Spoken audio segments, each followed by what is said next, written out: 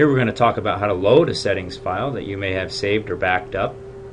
The first thing you're going to want to do is make sure that the settings file that you'd like to load is stored on locally on your PC. Here it's on my desktop. I'm going to bring up the service tool and connect to the actuator. We're going to go to the settings drop down menu and click load settings file to device. We can save the values that we have now, or we can skip since we are going to load them anyway. We'll click browse,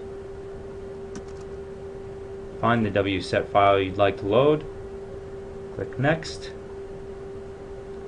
and this will load all of the settings in that settings file to your device.